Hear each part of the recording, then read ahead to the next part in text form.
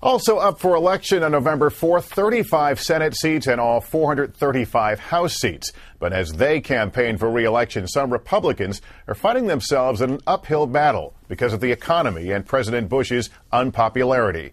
Here's NBC's John Yang. Marilyn Musgrave fits the bill for social conservatives, the scourge of abortion rights and gay marriage. But as she asked voters to give her a fourth term in Congress, what are you telling them? Well, first of all, I worked really hard on the Farm Bill. Battling for her political life in a district that's grown more independent this year, Musgrave is all about keeping it local. That's why she voted against President Bush's $700 billion financial rescue package twice. Some things have changed in this bill, but taxpayers will still be picking up the tab for Wall Street's party. This part of Colorado is rural, conservative, and staunchly Republican. But even here, Musgrave feels the need to talk about being bipartisan and independent.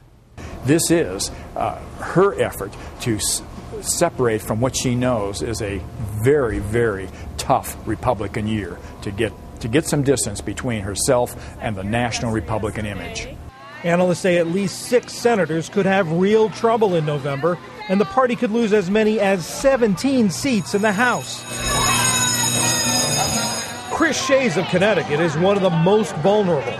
He's taking a pounding from Democrats. The bottom line is this. Democrats hope to win by tying everyone to George Bush. The 10-term moderate is an endangered species, the only House Republican from New England, trying to avoid extinction.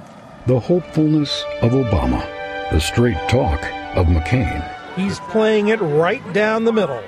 I'm not a partisan Republican. I put my country first, and I'm proud to put my country first.